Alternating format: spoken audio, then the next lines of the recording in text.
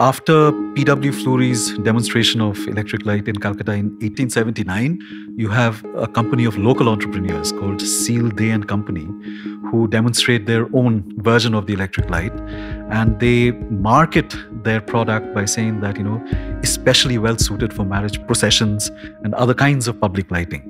By 1895, the colonial government senses something is afoot and passes the Calcutta Electric Lighting Act, which is the first intervention by colonial government in intervening in the field of electricity supply, licensing. So as electricity became more common in Indian households, there was an increasing demand for reliable and affordable incandescent bulbs.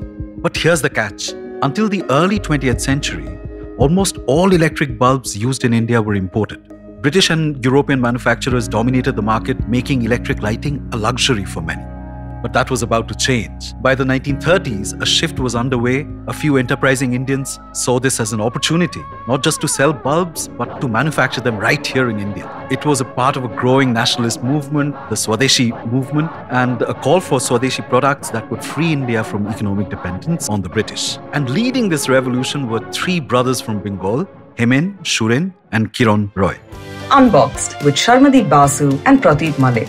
Listen to the full episode on Radio Azim Premji University's YouTube channel.